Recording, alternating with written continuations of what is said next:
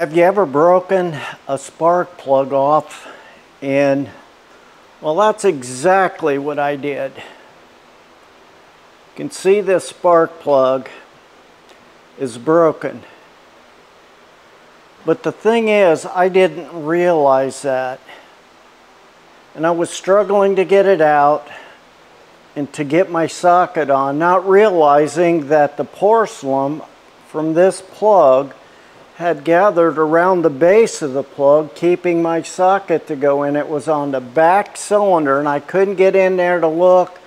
Tried to use my cell phone to take pictures. I tried to reflect with the mirror and I just couldn't see it. I didn't have one of those cameras that you can feed down into. But amazingly, I did, and I was able finally to get this spark plug, 5/8 inch spark plug socket over it, and I pulled the plug out.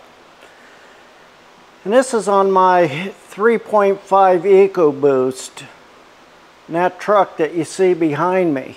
All I was doing was changing valve covers. But when I pulled this plug out, I didn't realize it had been broken. And what happened was all these shards, all these little porcelain fragments had to go somewhere. And since I had the hole opened up, some fell down on top of my piston. How do you get that out when that happens? Well, there were steps that I took to get all of that out, and I believe the last step I took will surprise you. So I hope you follow to the end and hear what I did finally to get that out. The first step might surprise you, but you got to realize I was extremely frustrated when I realized what I had done. So the first step for me is I simply had to go sit down and take a break, and I had to think about what just happened and come up with a plan. So the first step for me is I just simply thought about it before I just went gung-ho and jumped in there. I thought it over. As I was sitting in my chair thinking about it, I thought the first thing that came to mind was vacuum, my shop vac. I'll put that over the hole, and with that vacuum coming out, it would just suck everything out. So what I did is I got my shop vac and I put just a water bottle over it. I cut it and then duct taped it fast so I would have a hole about the same size as my spark plug hole. So I thought, oh, this will work.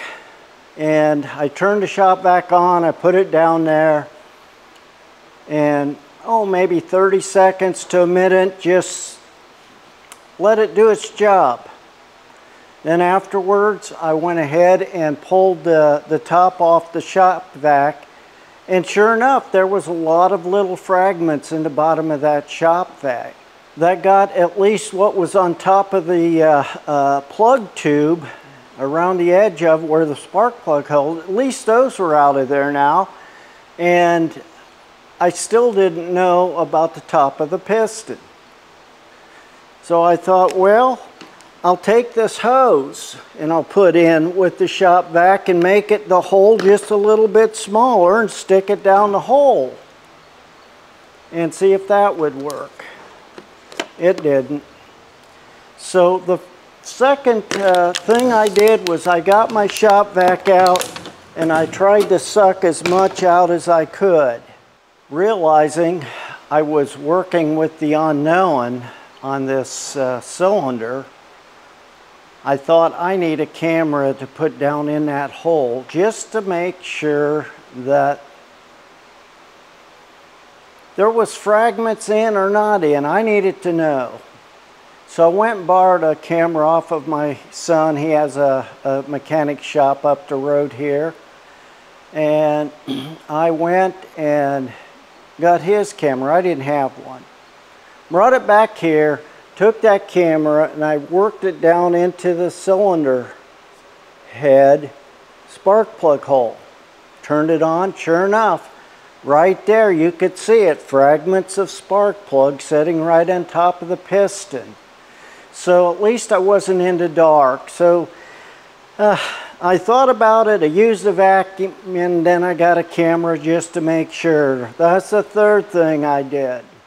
Well, the fourth thing that I did, the fourth attempt, was I got a piece of wire and I put a little loop on the end of it.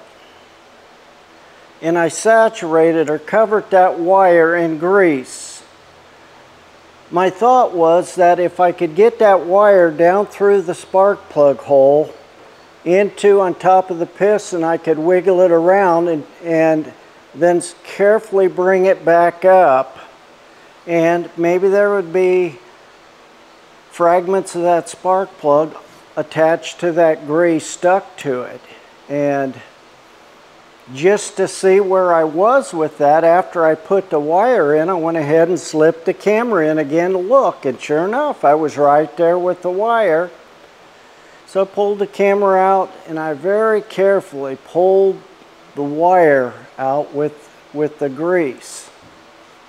And I took it, I couldn't see anything visibly, but I took my fingers and I squeezed it, and sure enough, there was a little bit of the fragments in that grease. So that worked somewhat. When I went ahead again and put the camera down in there, and sure enough, there was still a pretty good sized fragment on top of that piston. What was I gonna do? Well, this last attempt, the last thing that I did may surprise you. This valve cover is the reason I was pulling the plugs out anyway. I was replacing this old warped valve cover on the driver's side, and it was this last cylinder. Thought since I've got it down this far, I was going to just pull the plugs out and replace them. Well, it was this last cylinder, and it's underneath the whatever you call that, the firewall. And you can't get your head in there to see it or anything like that. So what was I supposed to do? Well, what I did is I went ahead and put this all back together. I put the whole thing together, had everything all bolted down, and except I left this last plug hole open without a spark plug. My thought was, if I start this engine, maybe it would blow that fragment out. My son suggested that as a possible solution. Sometimes he said you can get it out that way.